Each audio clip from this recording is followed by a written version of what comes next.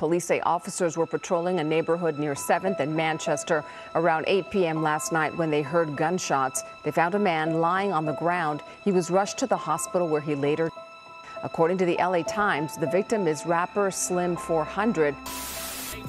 34-year-old Slim 400 was making a name for himself in the California hip-hop scene. The rapper, whose real name is Vincent Cohran, was gunned down in the driveway of a house on 7th Avenue in Inglewood last night. A man and a woman have been arrested and charged in the slaying of rapper Vincent Cohran, known by the stage name Slim 400. Michael Terry charged with and being a felon in possession of a firearm, while Tamra Bell is charged with being an accessory after the fact. He was a great human being. LA lost another prolific artist, you know. Nipsey was one, Tupac, and now Slim.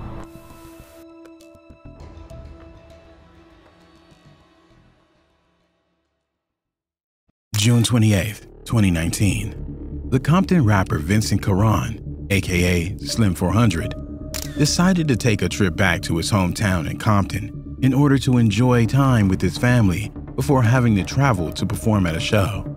Assuming, given this was the place where he grew up, he would be safe and no one would do him harm, he lingered along without any worry of his surroundings. That decision nearly cost him his life.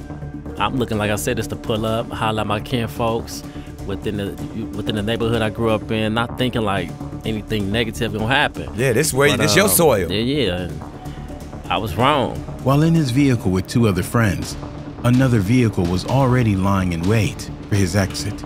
Slim 400 would do just that, and at that moment, his assailants began firing bullets into Slim 400, sending him into a rush to try to get inside the house of his family. I was already on the block waiting for anybody to pull up to do whatever they was gonna do, but I was the one they called. So as I'm walking, they already about to get the popping. So once I hear shots, shit, I'll get to trying to run, duck, get behind cars to get to my folks, like garage and house.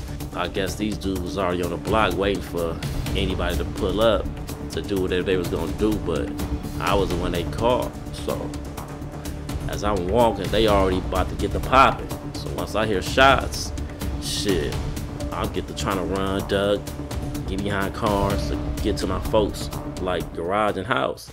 Injured from gunfire, Slim 400 would collapse to the floor as he saw his life flash before his eyes, envisioning everyone he loved, most importantly, his daughter. Feeling at the end of his rope, Slim 400 would give in, thinking this was the moment his life was lost. However, that wasn't meant to be his fate then. A family member rushed out even while bullets were firing and dragged Slim 400 inside as others joined trying to keep him awake. It was her bravery that saved the rapper's life. The first person I thought of when the shots got the ring and I'm trying to get it. But in my mind, I'm like, damn, my daughter, you feel what I'm saying? Like, taking 9 bullets about his body, Slim 400 was hanging on for his life. But against all odds, he survived the attack of his assailants. Yeah, they shot me 9 times, bro. So you 9 times? Yeah. Wow, man. Straight up. And you still here, man. Yes, that means you got purpose. It wasn't an easy road. Slim first had to recover through the injuries that tore bullet holes about his body. I feel like in my upper back, my shoulder. Right. I probably got like 3 shells in my front stomach. Wow. I had to split my stomach, so I still got staples right now in my stomach. Right. I got hit in my ear. You see this right here? Oh wow. That's why I got the bandana. I can't even hear out this. Oh wow. So I'm hearing out of this one. Right. So then I got hit in my jaw. Wow. I still got the shell right here. It's still in there. Right here. So it's crazy. Images would soon reveal the fight on his hands as he posted a picture of himself online while in the hospital. But his will was strong and his heart fierce. Included with the pictures was the caption thanking the medical personnel for saving his life, and went a step further to playfully taunt those that tried to end it. His intentions, while dangerous, was to reassure the fans that he was in good spirits and still the person they supported and loved. I do that for the fans, you know what I'm saying, just to keep them alive and, you know, motivated to the point where, you know, Slim ain't changed, you feel me? Slim 400 would spend the next 15 days learning how to walk again and functioning before he was able to be released from the hospital. Within the 11th to the 12th day, I started kind of like, you know, on that level, you know, you got the rail. Right. So I'm walking by myself, but holding the rail against the wall, slowly for surely. And they gave me a little cane to walk on. Then I had a little crutch. Right. And eventually I put the crutch down. I don't need the cane no more. Yeah, you walked in here. I was kind of like putting on for him. Cause I'm trying to get out. But Right. Given how grave his injuries were, it's a miracle he was strong enough to recover to that extent to be released. But the healing had to continue, and the scars were a visible reminder of the second chance at his life he had. Slim 400's ordeal gave him a new lease on life. Recounting the memories of his daughter, seeing him on the hospital bed, he knew he had to do better, since the second chance he prayed for came true. I'ma do right, bro. Like, I'ma do right, man. I ain't gonna be in the streets no more. I ain't gonna be doing the dumb stuff I was doing. Just give me another chance to show you I can do better. I can't keep putting it through this, you see what I'm saying? So I gotta do better as a dad. You feel me? I gotta watch my behind as a dad and know it's the reason for me being here. He didn't want her to have to follow the same path he did, but wanted her to do better, be better, to pursue her dreams, appreciate life, and even further herself at college. Slim 400 knew what he endured and what came with the lifestyle he was living. But coming so close to his assassination, his mindset was like that of a new man and a better father. Every day a blessing. You know what I mean? Wake up praying, going about your day and go get it. However you about to go get your bag. I'm gonna make sure her bag good, stay in school, college, whatever she needs to do. His attackers failed. This was the second time he was shot. Slim 400's altercations were increasing in danger, from 2 shots to 9. But he vowed that it would never happen again. You've been shot 11 times. That's to me, 2 different occasions. 2 different occasions. 9 times. The last one, 9. Ain't gonna be no more. Sadly, Slim 400 would find himself before the barrel of a gun a 3rd time. And this time, it would be fatal. 8 p.m., December 8th, 2021. Vincent Cohran, known as rapper Slim 400, was situated in a driveway in his car in the 8600 block of South 7th Avenue in the city of Inglewood when an assailant snuck up and opened fire on the rapper. Officers patrolling a nearby neighborhood heard gunshots and upon arriving at the scene, found Slim 400 on the ground, suffering from gunshot wounds. Surveillance footage would capture the chilling shooting, showing the assailant walking up to an unsuspecting Slim 400. The assailant would brandish a firearm, and what sounded like a brief argument ensued before he opened fire, causing Slim 400 to dive onto the ground, where he began fighting for his life as the assailant continued pulling the trigger, sending bullets into his flesh. Even then, Slim 400 was hanging on to his attacker and actively trying to fend him off. From the amount of close-range fire that Slim 400 took, it was a miracle he was even still breathing when the officers found him. He fought and survived the impossible before, so maybe this time he could do it again. Slim 400 was treated by paramedics on the scene before being rushed to the hospital. But unfortunately, this time, his injuries were too great, and he passed away.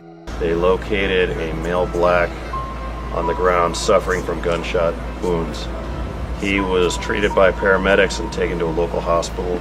Many, like his friend, BG Knockout, would be saddened by his assassination, recalling hearing rumors of issues Slim 400 was involved in that may have been the cause as to why his life was targeted. Man, like I kept hearing his name and a bunch of things, man, especially after being shot. I was just like, damn, I was hoping that he would have changed the trajectory of, you know, the way he was moving, but. It was a huge loss for the city of LA, but the loss would soon multiply. Law officials grew on edge because, in their minds, the possibility of retaliation was only a matter of time away. Also, they have video now of the crime being committed, but what they're on edge about is that they fear that this is going to retaliation. A series of retaliatory moves by gangs. Slim 400 was a documented gang member of the Blood Gang faction. I say I start really been affiliated, you know, with the gang about like 13, 14. In fact, When he was shot at 19, he recalls being in a burgundy-colored vehicle, which symbolized the red moniker of the Bloods, riding through a Crip gang territory, and that made him a target. I feel I was in a Crip neighborhood, and they kind of knew of me. My car burgundy. Friday night, they must have been hanging and seen me and felt like, oh, we don't get this. So they did what they did. It was also known to police there was a growing gang rivalry between the Inglewood Family Gangster Blood Gang, aka IFGB, and the Rolling 60 Crip in the region. With Slim 400 being affiliated with the Bloods, the rumored connection swirled around that the Crips were responsible for his assassination. This was a serious allegation that would act like gasoline to an already blazing feud. Realizing how detrimental this could become, gang interventionist and community activist Skip Townsend, who was a part of the Los Angeles Gang Reduction Youth Development and founder and CEO of Second Call, a crime reduction and reentry organization serving the greater Los Angeles area, made calls through his connections and went public to dispel the rumors that the Crips were responsible for Slim 400's assassination. 60s did not. 60s did not. Slim 400. Even with trying hard to extinguish the flames, retaliations had already taken the lives of the Crips in the region. The question was plaguing everyone's mind. If it wasn't the Rolling 60 Crips who were responsible like the rumors were speculating, then who was the perpetrator or the perpetrators of the crime? The answer would eventually arrive when two suspects were apprehended in connection with his assassination. On June 9, 2022, 33-year-old Michael Lynn Terry, aka Tiny Doughboy of Los Angeles, and 42-year-old Tamara Lynn Bell of Inglewood were taken into custody and booked into Inglewood City Jail. Records show that Michael Terry was no stranger to the law. Reports that he had prior convictions in 2017 and possession of a firearm by a felon in 2019. Due to the inclusion of his already serious background with criminal activities, he was charged with being a felon in possession of a firearm for that hit. His bail was set at $3,025,000, while Bell was charged with accessory after the fact, with her bail set at $1 million. A man and a woman have been arrested and charged with the slaying of rapper Vincent Cohran, known by his stage name Slim 400. Michael Terry charged with and being a felon in possession of a firearm, while Tamara Bell is charged with being an accessory after the fact. To date, the case is still ongoing. Hopefully, justice will be served. Slim 400 came up through all the crime to rise to hip-hop stardom after being born in Germany and moving to LA, where he was raised in Compton. So, you were actually born in Germany?